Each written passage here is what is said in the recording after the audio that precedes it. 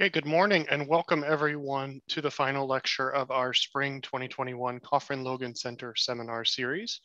I want to welcome everyone who's part of our CLC family here at KU and extend a special welcome to our friends of the center who are joining us from other departments at KU, as well as the many people who are joining from other universities and other organizations all over. So for those of you that are joining us for the first time, the Cofrin Logan Center was established at the University of Kansas in 2018 as a hub to bring together researchers, practitioners, KU students, and community partners to address the challenges in addiction. Before I introduce today's speaker, I want to explain a little bit about how today's webinar will work. Dr. Witkiewitz will be presenting her slides on the screen, and she'll be able to have video and voice. And a selection of attendees have been made panelists and have the option of turning on their video feed, while the majority of other attendees are just joining us with attendee mode, so they will not have video or audio. Even so, we ask that everyone mute your microphones at all times, and we will have a question and answer period at the end. So we do expect to have some time for questions, but we obviously will not have enough to get to everybody's question. It will be moderated by me, so you should ask your questions in the chat window at the bottom of the Zoom screen.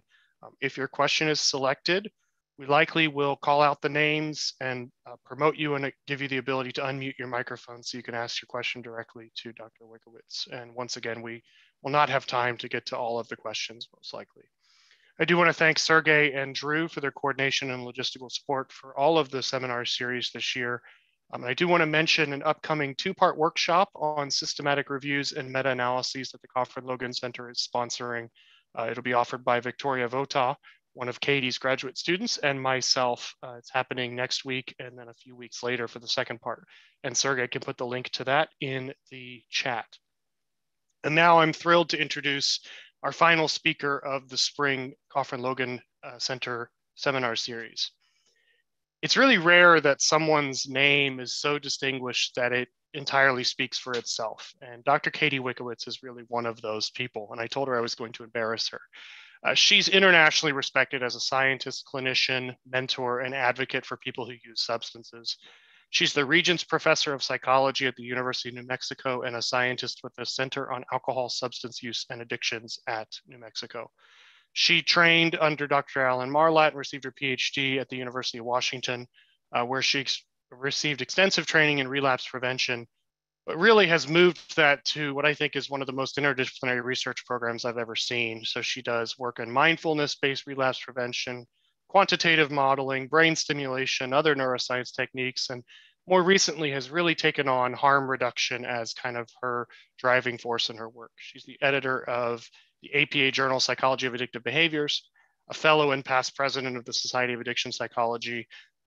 And I'm not going to list her impressive publications or grants, but just to say that she's in a league of her own, being cited over 15,000 times, according to Google Scholar.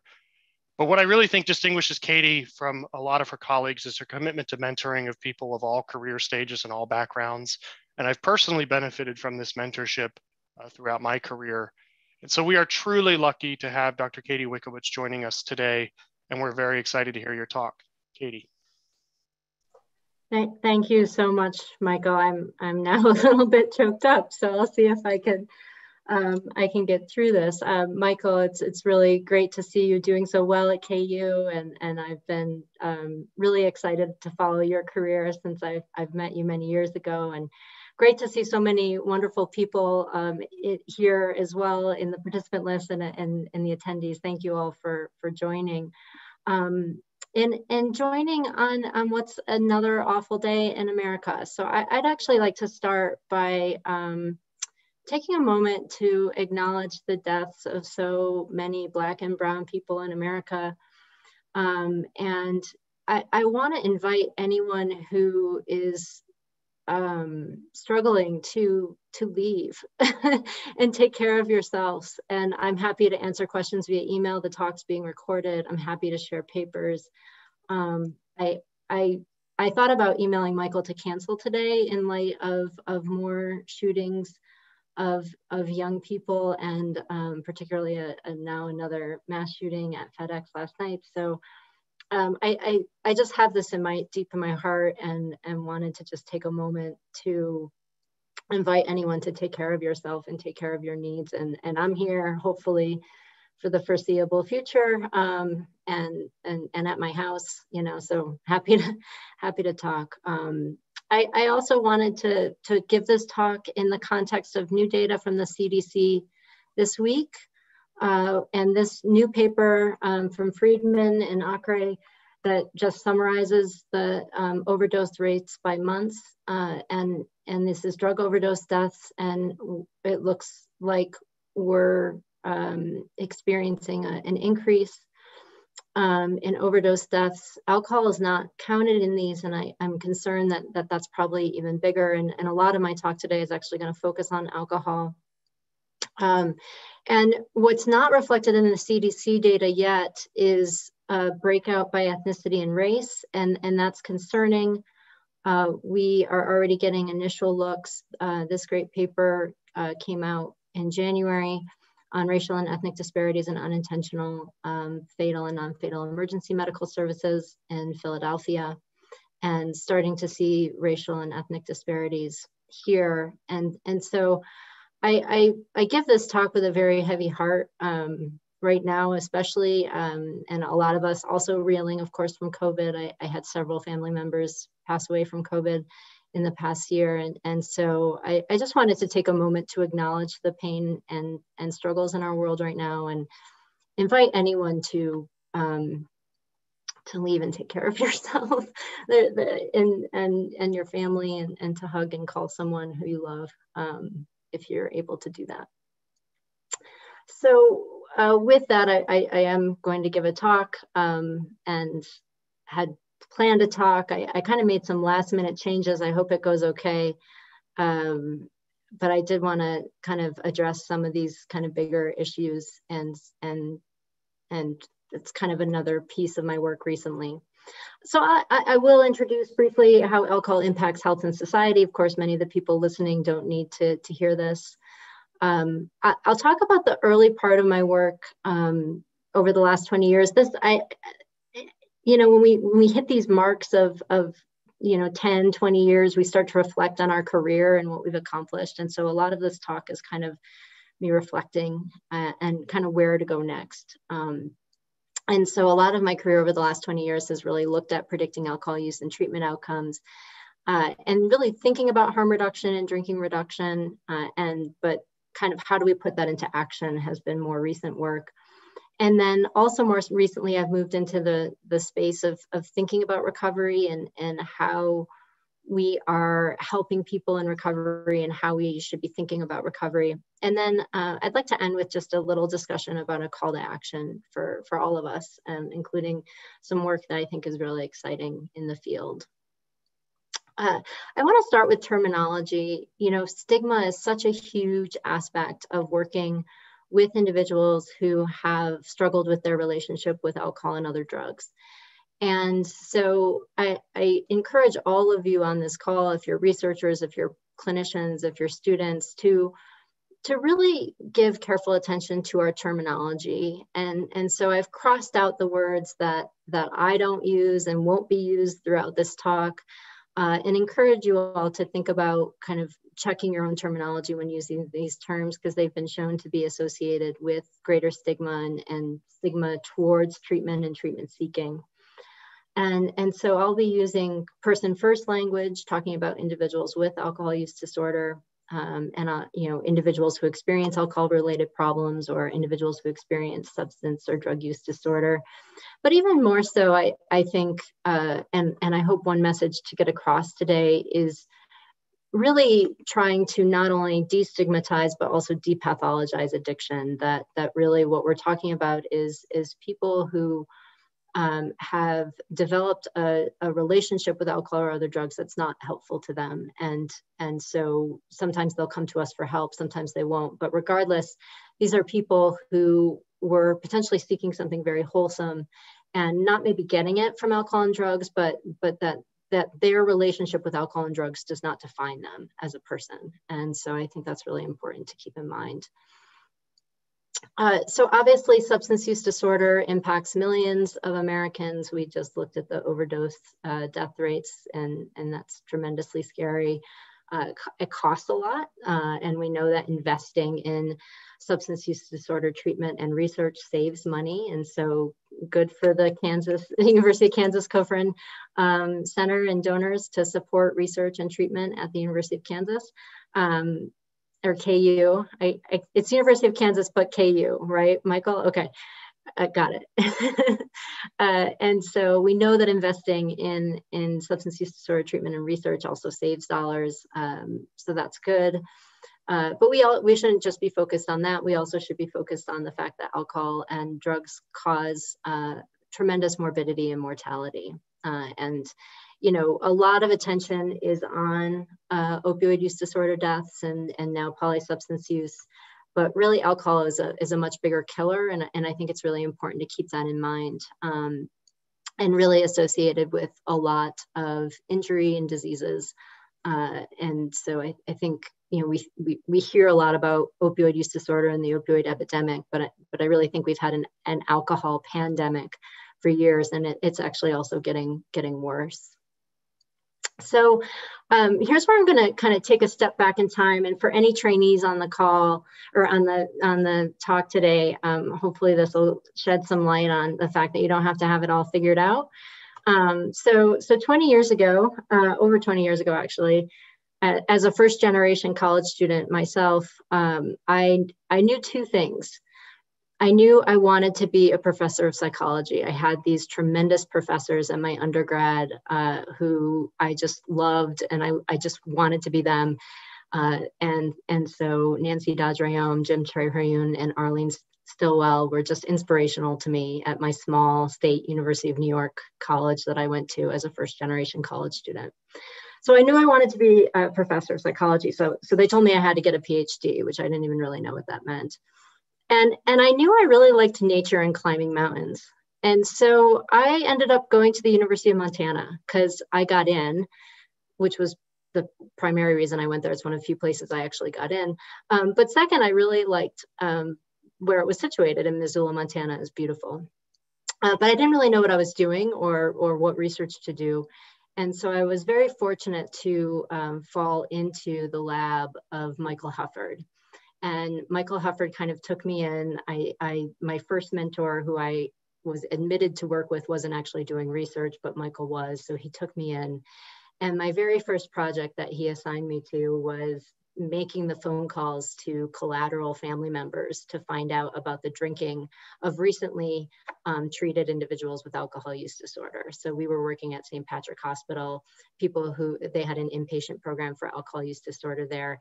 And so it was my job to talk to the family members and find out how the person was doing in their recovery and what they were drinking. And I feel like I learned more in doing those phone calls and talking to family members, learned more about recovery than I did from many other aspects of my career. And so Michael was wonderful. I didn't have interest in addiction at the time, and I had no idea what I wanted to do, but I knew I liked quantitative methods. And so, back in the day, we had paper copies of everything. So, So Michael sent me this paper, and you can see it's got this little note, Katie, FYI. And he suggested that I test a Cusp catastrophe model of suicide risk for my thesis, for my master's thesis. And a Cusp catastrophe model is from nonlinear dynamical systems theory. And it basically is a model to explain nonlinear jumps in behavior, such as someone who is seemingly doing okay, and then all of a sudden they kind of have an intention to take their life, to kill themselves. And so I don't know, I wasn't super excited about that. It seemed like a pretty hard problem at the time. And so I just also happened to be taking psychopathology at the time and reading this article. And I really think this article changed my life because it introduced the idea of studying alcohol and drug relapse. And so this seminal paper by Ellen Marlette and others talked about understanding and preventing relapse. And there was this one quote, and you can see these are actually my notes from 20 years ago. Whether the lapse recurs and ends in relapse probably results from a complex interaction of factors, each of which may assume more or less importance. And I said, oh, that's the Cusp catastrophe. So ended up kind of thinking about this nonlinear dynamical systems model for understanding alcohol relapse, and the idea that you could be abstinent, but then kind of this confluence of factors would kind of force you to fall off the wagon and relapse to alcohol use. And so this was my thesis.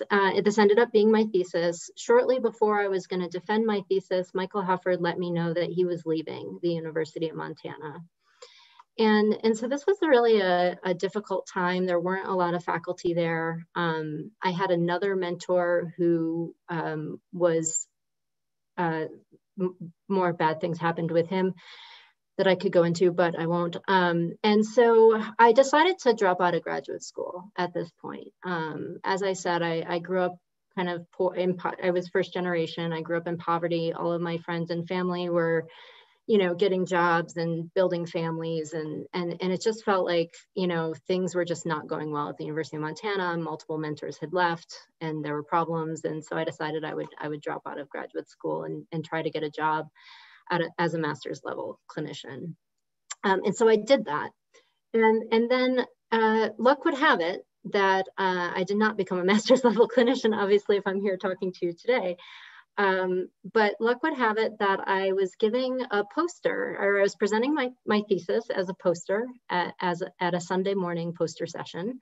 This is actually the poster. It was really beautiful. It was graphically just, wonderful.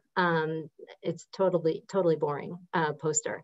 But for some reason, Alan Marlatt came up to it and wanted to hear about my thesis and wanted to hear about this project where I was using catastrophe theory to try to understand alcohol relapse. And near the end of the conversation, he asked me what I was doing for my dissertation.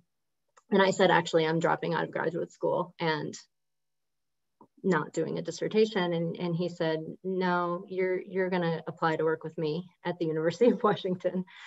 And so I did that and got in and started over working with Alan at University of Washington. And so really it was kind of, I very much feel like I lucked into this world of studying addiction, and it's been my passion ever since. And so I feel very fortunate to Alan and also Mary Larimer, who really took a chance on me at the time. So let's see. There we go.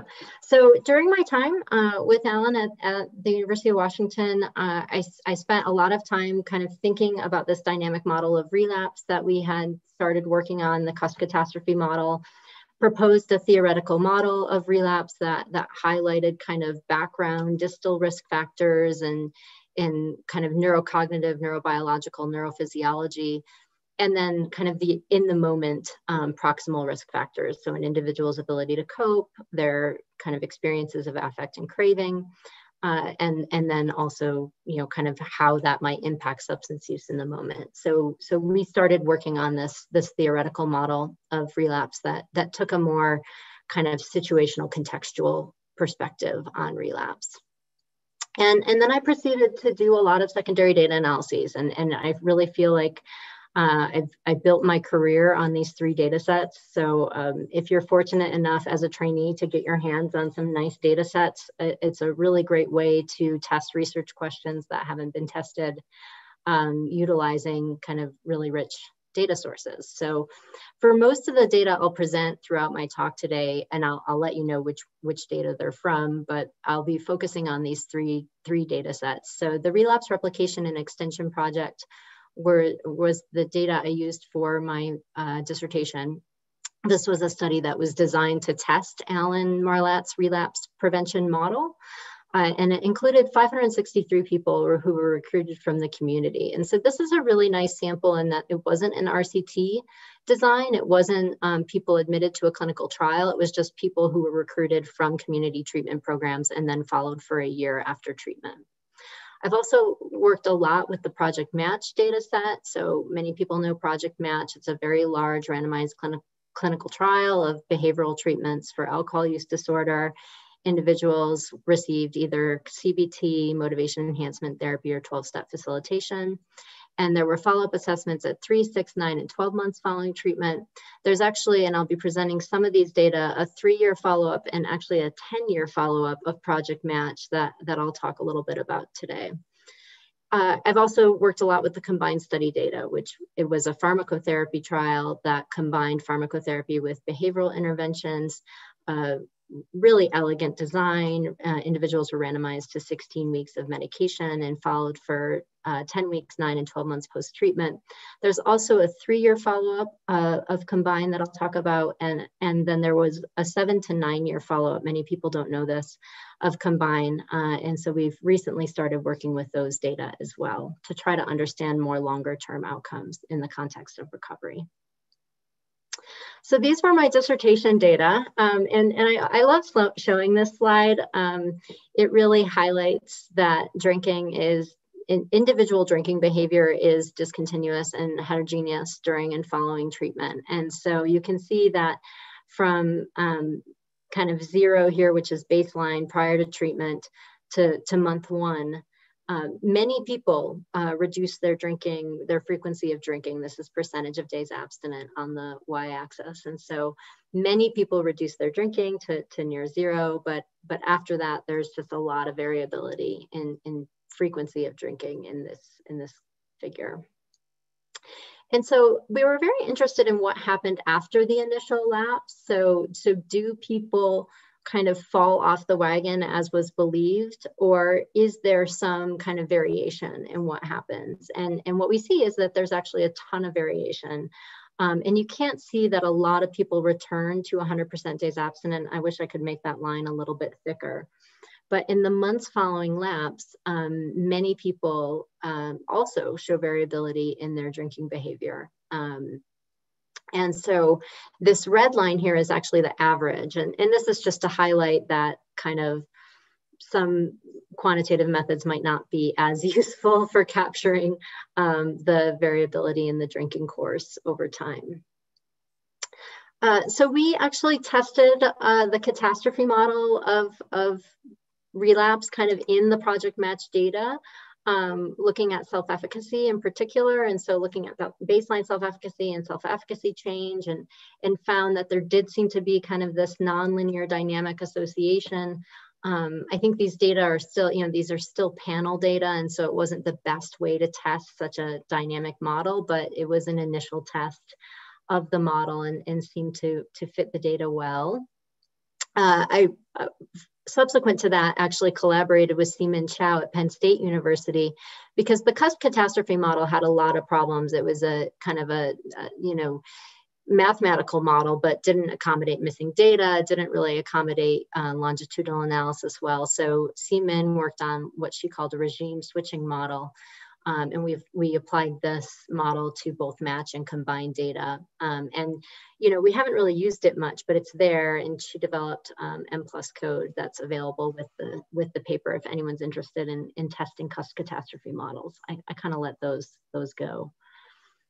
I moved to, in the combined data, thinking about latent Markov models as a way of kind of capturing this discontinuity. So Markov models are useful for looking at changes in state over time. And so if we think about each person is in a different drinking state at each time point, the latent Markov model can be very useful for assessing those changes in state. From time point to time point. And what this shows is just kind of for people who are engaging in heavy drinking, this particular pattern using a latent Markov model, many people in this pattern were engaging in heavy drinking. And here was a non-heavy drinking pattern. And here was a really interesting pattern of individuals who kind of return to heavy drinking after a period of not engaging in as much heavy drinking. And so I really became fascinated with the latent Markov model as a very useful tool for modeling this kind of discontinuity in behavior that we were seeing. And over the time, in the meantime, we were kind of testing these advanced quantitative models, but we were also in every analysis kind of looking at predictors and trying to understand better what predicted good versus bad treatment outcome using this kind of dynamic model of relapse. And so we did a lot of work, other people did a lot of work and found, negative affect definitely seems to be a prominent predictor, and that was something Alan had talked about in his very early work. But also craving and all of its manifestations. And craving is really tough clinically, or tough as a construct. And a lot of work needs to be done to really understand craving better. It's experienced in different ways by different clients. And it's one of those kind of constructs that I think needs work in the field. Coping skills has been shown to be very important kind of protective factor. Substance dependent severity in some samples seems to matter. Interpersonal stress and conflict, and also interpersonal support, marital status and support. Self-advocacy, pain. We've been doing a lot of work recently in physical pain, and that's largely been ignored in the alcohol field. And so we've done some recent work on that, and I encourage more work on that. And then we've also moved into studying opioid use and how that can impact alcohol relapse, and it seems to be a risk factor for alcohol relapse as well. So, we've done kind of a lot of work. We've done many more analyses to study kind of change in drinking over time using these longer term data sets, like I mentioned. And I'd particularly like to call out Matteo Pearson, Steve Maisto, and Adam Wilson, who've done a lot of this work with me, as well as Kevin Hallgren, whose picture is missing, but want to call out Kevin Hallgren as well. And what we found is that generally drinking reductions, kind of using these Markov models, latent profile models, mixture models, that drinking reductions are achievable and associated with good outcomes, that many individuals who experience drinking lapses tend to recover and still have biopsychosocial outcomes that are similar to those who achieve abstinence. So kind of moving away from abstinence as the only desirable outcome based on kind of advanced quantitative modeling, including some of our most recent work that I'll just highlight here, where we found that there seems to be this small group, that many people are doing quite well following treatment. And so this is 3 years following treatment in Project Match, but we replicated this in the combined study. And so when we look at people 3 years following treatment, about half of them were high functioning and not engaging in heavy drinking. And so that's great, right? That would be definitely consistent with a positive recovery outcome. But then we also found that there's about 15 to 17% of the sample, depending on the sample, that's high functioning, but engaging in some heavy drinking. And they're engaging in heavy drinking about once per week. And heavy drinking here is defined using the NIAAA guidelines of 4 or more drinks for a woman, 5 or more drinks for a man. But what we see is when we look at all of these other life health outcomes, that those engaging in some heavy drinking seem to have similar functioning as those who are not engaging in heavy drinking. And so there seems to be this group of individuals who are doing quite well, even though they might be engaging in some drinking and some heavy drinking. And then there's also kind of our patterns of people who are not doing as well. And this first profile, profile 1, is a small percentage of people, I think that's important to note, who really is not doing well. Like they have gone back to drinking very heavily and they're not functioning well. Profile 2 is really interesting, and this replicated in the combined study as well. This is a group of people who are not drinking so much, but they're still not functioning very well. And so we've been very interested in this this So these are 3-year data, and these profiles were made with 3-year data. But when we look at these longer term follow-ups, and this work's all recently been published, so I provide the links here and happy to share the articles. When we look at these individuals at 3 years and then follow them 10 years later in Project Match or 7 to 9 years later in Combine, we see that actually the profile 3 and 4, these high functioning profiles, regardless of drinking, are doing quite well with respect to purpose in life and health. And so it isn't the fact that they, the concern is that those in profile 3, they're high functioning at 3 years, but maybe they're just on their way, right, to being off the wagon again, so to speak. But that doesn't seem to be borne out in these data. They still show major reductions in their drinking, increases in purpose in life, and really good health. again, profile 2 is concerning. These individuals are actually kind of doing the worst, even if they're not engaging in a lot of drinking, they still have pretty low functioning. And so we're currently working to understand this profile a little bit more. And I'll come back to this at the end a little bit. So, I think this work has been really interesting to kind of use these advanced quantitative methods to try to understand processes of alcohol use and alcohol use disorder recovery. But ultimately, after 20 years of estimating these complex models of alcohol use patterns and predictors, I've spent a lot of time at my computer. I've waited for models to finish running. I've published papers, I've been promoted, gotten some grants, but none of this work has actually had much real world clinical implications. And so, kind of how do we impact clinical practice? And so that is kind of where I'd like to move for the rest of the talk today, and talking about how do we impact clinical practice. These person-centered dynamical systems models, they're cool, they're novel, they take up a lot of computing time, and they're not really amenable to clinical practice at all. And so, the question is, could we develop potentially a proxy for reduction outcomes that could be used in clinical practice?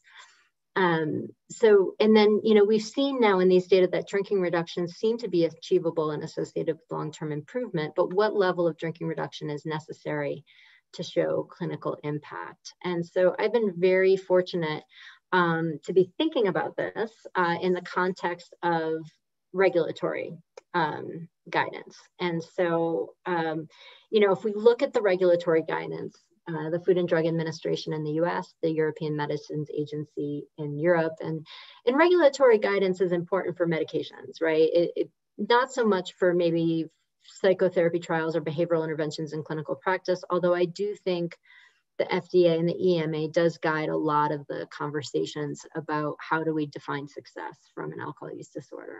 And so the Food and Drug Administration has kind of 2 acceptable endpoints, they're called, or outcomes that they focus on, abstinence and no heavy drinking days. And that's using, again, the NIAAA kind of guidance of no more than 3 drinks for women and no more than 4 drinks for men. So heavy drinking as 4 or more drinks and 5 or more drinks for men.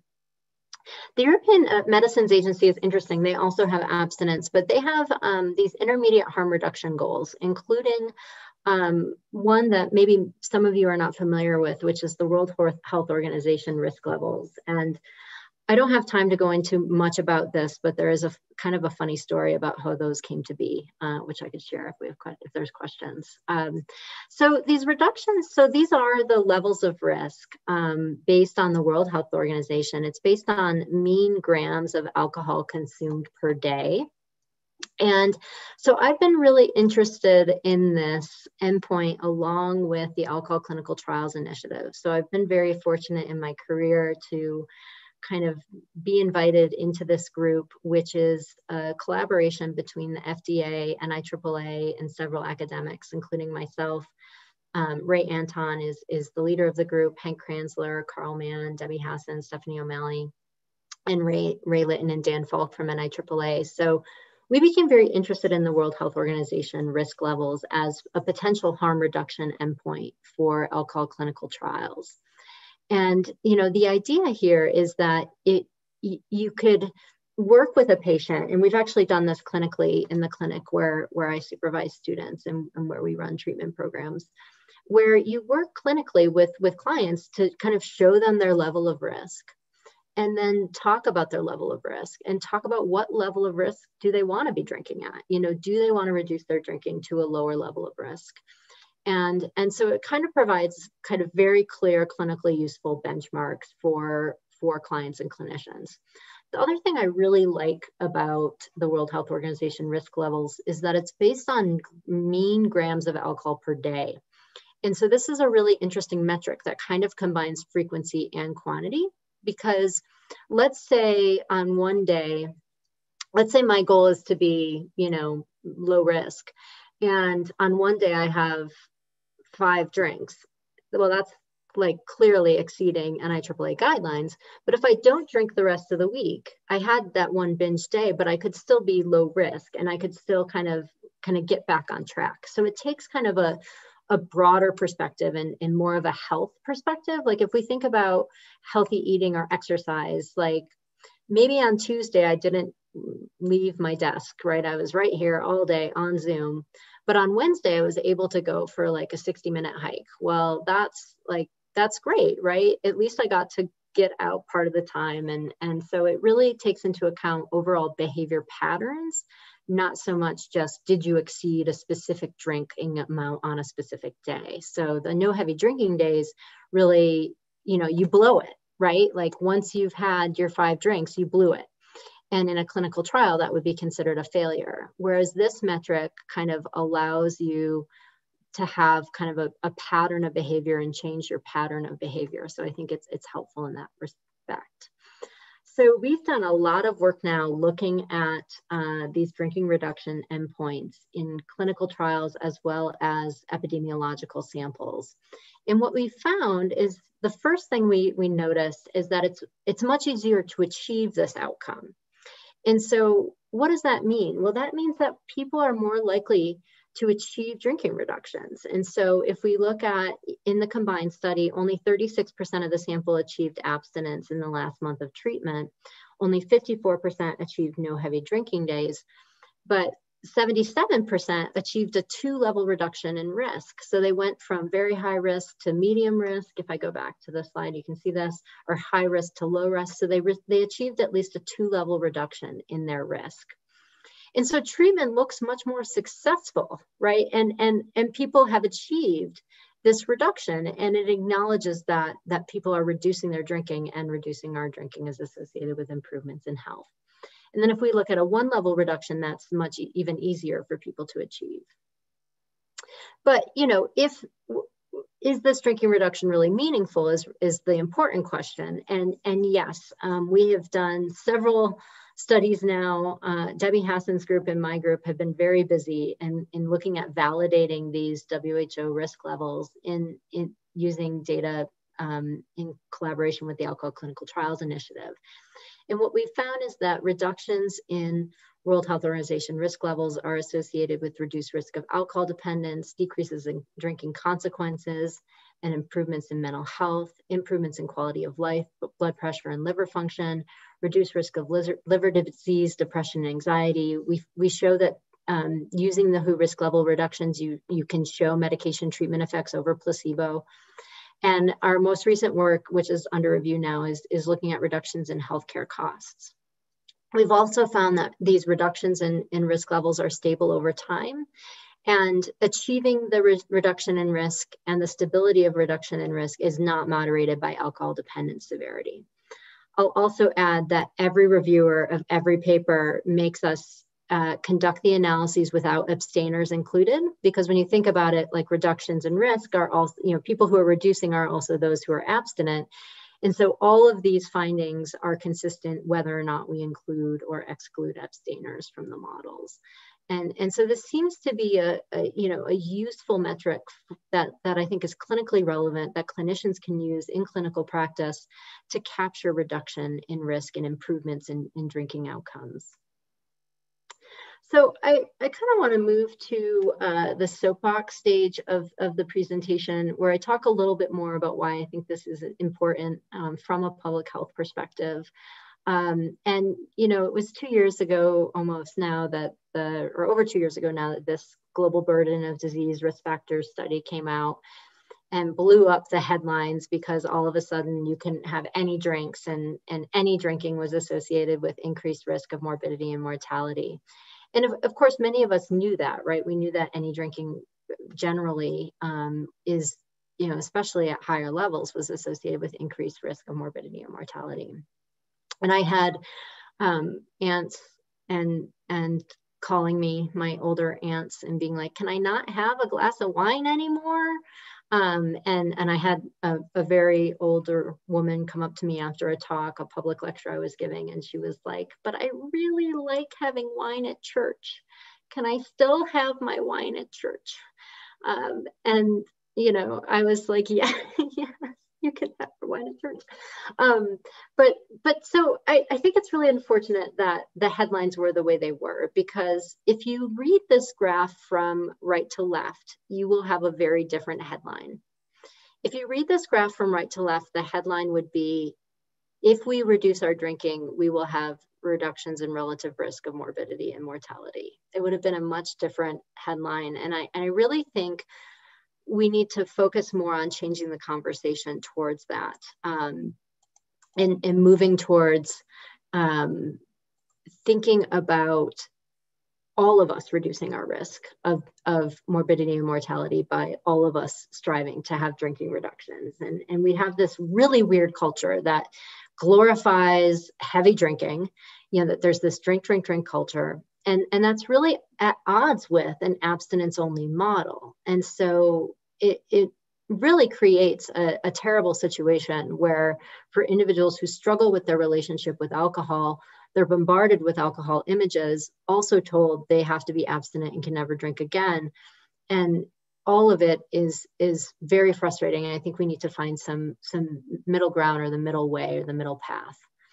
And this becomes really, you know, I think important when we think about the prevalence of alcohol use and alcohol use disorder in the United States currently. So these are 2015 data. I need to update this with the most recent data, of course. But this hasn't changed too much. Most adults in the US drink alcohol in the past year or past month. About a third engage in binge levels or heavy drinking levels. And only 12% meet criteria for an alcohol use disorder. Of those who meet criteria for an alcohol use disorder, about 65% are in the mild range. So 2 to 3 symptoms of alcohol use disorder. And so we have a treatment system that really is catered towards 35% of 12% of people with an alcohol use disorder, a treatment system that's really catered towards very severe alcohol use disorder. And so because of that, a lot of people don't seek treatment and don't want treatment. And so when we look at it, you know, the treatment gap for alcohol use disorder is quite large. Most people with alcohol use disorder do not receive treatment. It's about 80% who do not receive treatment. And then when we ask people who meet criteria for an alcohol use disorder why they don't seek treatment, the majority say they don't want to stop drinking. And so we have this situation where we have many people who drink alcohol without problems. The majority of people who even drink alcohol with problems don't want to stop their drinking. And all of this clinical trial data that I just presented showing that drinking reductions actually can be really important and associated with improvements in health and functioning. So, you know, I really think about the public health impact of retaining and perpetuating an abstinence-only model. And so if we think about, and this is just a kind of thought experiment, you know, 12% of individuals with alcohol use disorder in the US, it's about 30 million people. If about 20% of them are seeking an abstinence-based treatment, that's 6 million people with an alcohol use disorder. And then of those, 36%, going back to kind of who achieves abstinence from the combined data, if we think 36% of people are going to achieve success with abstinence, then we're serving about 7% of people with alcohol use disorder, or 2.2 million people. So what if we had a drinking reduction model instead? Well, we've got those same 12% of people with an alcohol use disorder, but now maybe 50% of them, of those 80% who weren't going to seek treatment before, maybe about half of them might seek treatment, because now there's this drinking reduction treatment available to them, and that's their goal. That's what they want. So now we're helping about 12 million people with an alcohol use disorder. And if about 70% of them achieve success with drinking reductions, which we saw in the combined data, well, now we're helping 9.2 million people, or 30% of people with alcohol use disorder. So if we include kind of the last group of people who wanted abstinence, we help them achieve abstinence, and this group of people who want drinking reductions, we help them achieve drinking reductions. We're almost to 40% of the population with alcohol use disorder, providing services and helping them reduce their drinking. So how does this fit into recovery models? So moving kind of from immediate treatment models to a recovery mindset. And it turns out not super well. So Hazelton Betty Ford defines recovery as a voluntarily maintained lifestyle characterized by sobriety, personal health, and citizenship. And of course, most treatment programs that you go into in the US in the community are gonna have the 12 steps on the wall. AA notes its primary purpose is to stay sober and help other people with alcohol use disorder achieve sobriety. And, I could go off on a tangent on this. I won't, but I will say that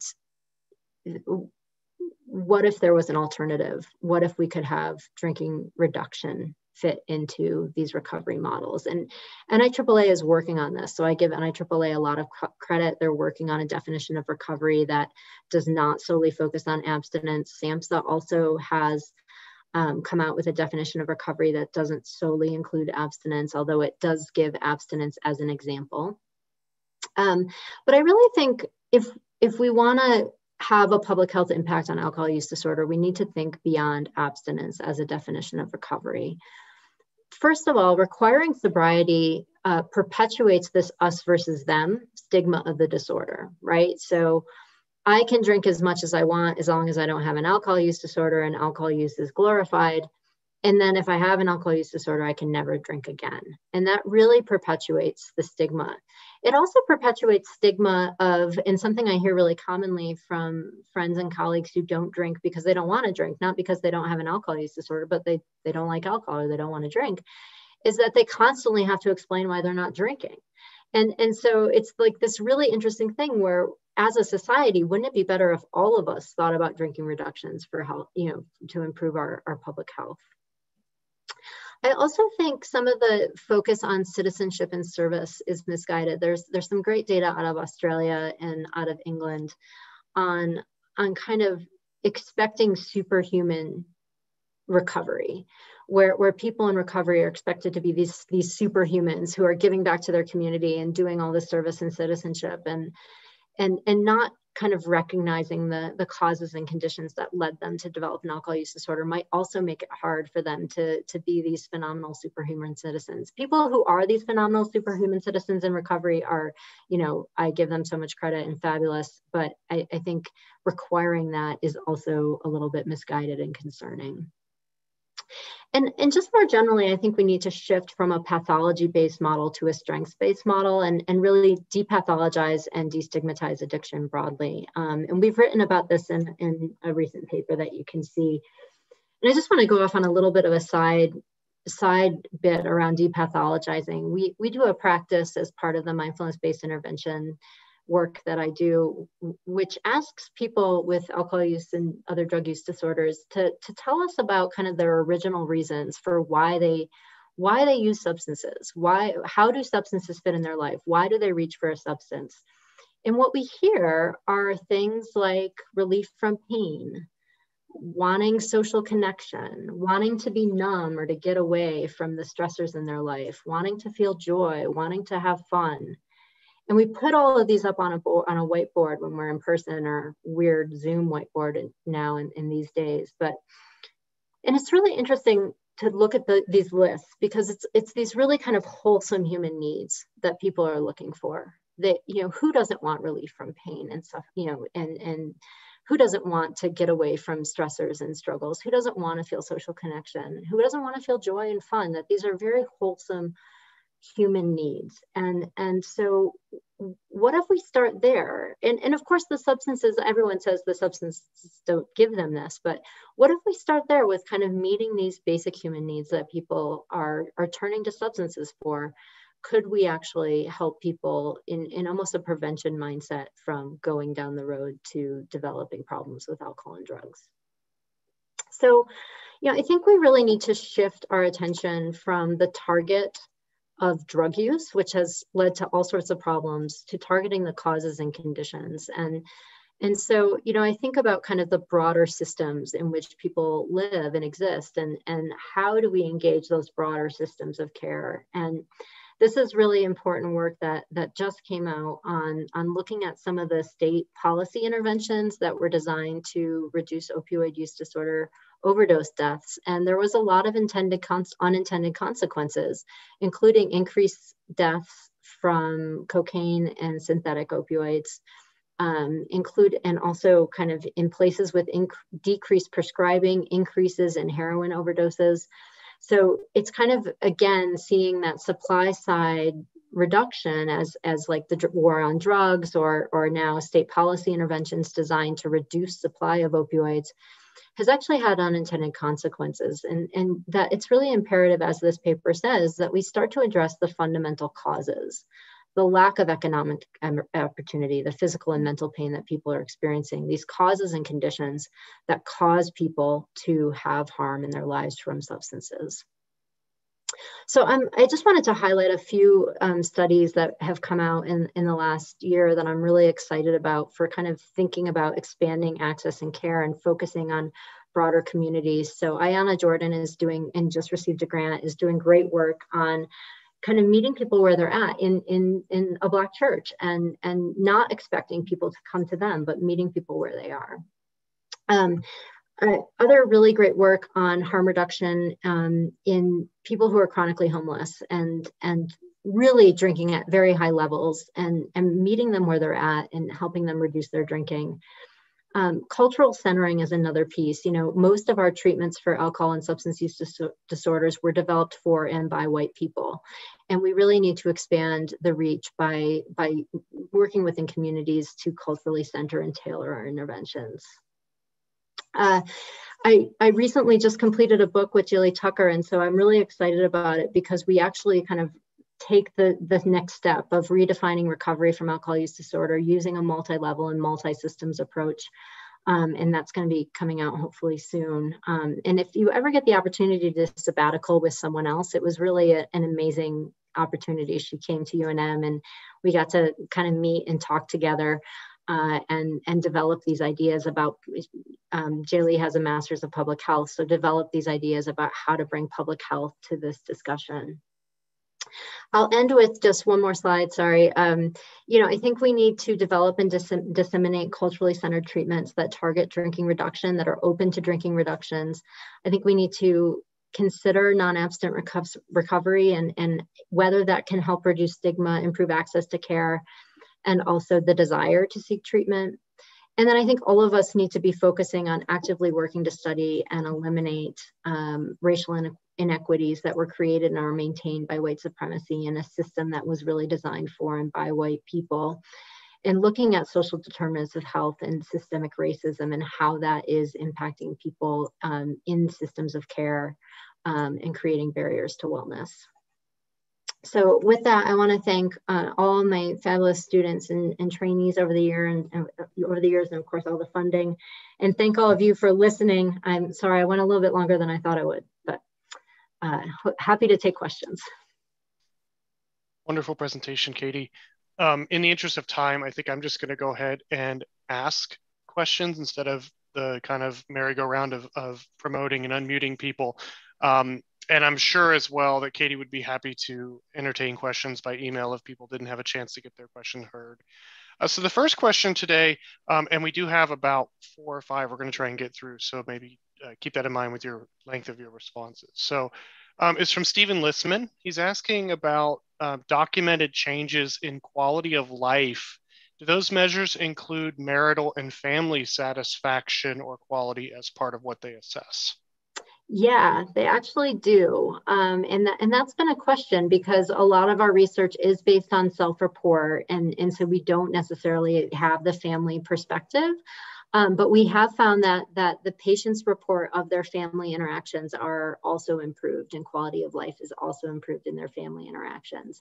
I would love if anyone has data with collateral informants and family members to report. I would love to look at whether drinking reductions are also associated with family reported improvements in quality of life, because I suspect they are based on the self-report. That's a great question. Wonderful. A question or kind of a question and a comment from Steve Sussman. He's wondering if you could discuss the research that deals with people who really can't drink alcohol again. So for people that, any amount of alcohol may be problematic due to personality changes or legal trouble, or how that plays into the recommendations that you might give. Thanks, Steve. Hey, Steve. Good to hear from you. Yeah, I think there's it's a really good point. So there's kind of this sick quitter effect that we see in some of our data, where individuals who are really not functioning well but can't drink. And I've talked to a lot of liver docs who are like, people can't, they get to a stage where they can't reduce. They absolutely have to abstain for liver health, or they'll die. Or people, like you said, with criminal justice involvement, who, if they drink, there's kind of severe consequences. Unfortunately, that's a whole other talk on why we need to change the criminal justice system. But I will say two things. One, I think I really think if we implemented these kind of drinking reduction approaches, people wouldn't get to that stage. Right. So what happens is people don't want to quit drinking, so they don't go to treatment. And then they get to the point where they have to stop drinking altogether because they can't reduce, because their health is so impaired. So one is a prevention mindset that we would prevent that from happening. Second, there is this kind of belief that people with very severe alcohol use disorder can't reduce. And we actually aren't seeing that in our data. And so it's clinical trial data. Maybe that's the problem, but Susan Collins and Seema Cliff-Asseffi, their data with very severe alcohol use, people with very, very severe alcohol use disorder, are showing that people are able to reduce and maintain reduction. So I think there is a belief in our field that is not substantiated by data in a lot of cases. Okay, great. We have two more questions. One is from Laura Holt, and she's asking, there seem to be numerous apps and websites and other resources available to help people reduce their drinking. What roles do you think these tools might play? And also, is this the future, or should we be thinking more about in-person support options for harm reduction? Thanks, Lauren. Hello, Lauren. Good to hear from you too. Yeah, I think they have such a big role to play. We have to get people to use them, right? And I'm really excited about many of the applications and apps out there. I think they could play a huge role in continuing care, like the HS app for recovery support services. Also, I think digital therapeutics is definitely a great way to reach people who are reluctant to go to treatment, and could really fill this gap of, right now we do have an infrastructure of a treatment system that's for very severe alcohol use disorder. Maybe the digital therapeutics could fill the gap of the 80% who maybe don't need residential or intensive outpatient treatment, would really benefit from a digital program. And so I see great future in that. As much as the pandemic's been really hard, it's shown us what we can do online and via telehealth. And we've moved our treatment program to be telehealth. And so far it's going really well. We'll see what the data looks like when it's done. But I do see a lot of exciting new directions using technology. And I think the struggle is the adherence and engagement piece, right? Like, how many of us have apps on our phone that we never open, including, I think I've downloaded like 6 drinking reduction apps just to see what they're like. And I've never actually used them. And so I think we all need to be kind of targeting some funding towards adherence and engagement with those therapeutics. Great. And the final question comes from one of our trainees. So Fernanda Oda asked, she thanked you for a wonderful presentation, but she was interested more about if you could reflect on the impact of COVID and what that might mean in terms of some of the data that were collected over the last year and a half, how it might impact risk levels for alcohol use. A lot has changed in the way that people are drinking and their access to alcohol. Can you maybe just reflect a little bit on that? Yeah, thank you. That's a great question. And thank you for that. So the data are interesting, right? Like, there's definitely people who have increased, particularly women have increased, and other people who have decreased. I think the upside of COVID has been this move to telehealth, recovery support services, kind of greater access to those. But I am really concerned about the effects, and we don't know what's going to happen. one hypothesis is that when life returns to normal, people kind of return to their prior behavior patterns. I think that's a little bit hopeful. And maybe too optimistic. Another concern is that more people have developed problems. And I showed the overdose death data for drugs, but I suspect it's actually probably worse for alcohol. So these are really horrifying times. And I think the only upshot and good side of COVID has been the increased access to telesupport and telehealth services and increased kind of openness to that possibility as a way of delivering care. Okay, so I think we're going to have to wrap it up there. I want to thank Dr. Katie Witkiewitz for joining us for our final talk of the 2021 Spring Cofrin Logan Center Seminar Series. It was so great to see the audience. I think didn't see the peak number, but we were above 100 for a bulk of the presentation, so that's wonderful. We hope to resume our in-person work seminars in the fall. But we are actively looking at ways to make them kind of a hybrid model so we can continue to make this available to people to join us from outside of KU and outside of our kind of Cofrin Logan Center community. So thank you, Katie, and thank you for everyone for joined. Sergey also just put the link to our strategies and practical tips for conducting systematic reviews and meta-analyses. Tori is actually the one in the pink shirt there in the middle on Katie's slide. She'll be joining me next week for a workshop, and then again in a couple weeks after that. It is free. There's not many opportunities to get a free workshop on systematic reviews and meta-analyses out there. So please join us on Zoom. And thank you once again, Katie. Thank you all. And definitely check out Tori. She's a superstar. So thank you all. Have a great day, everyone.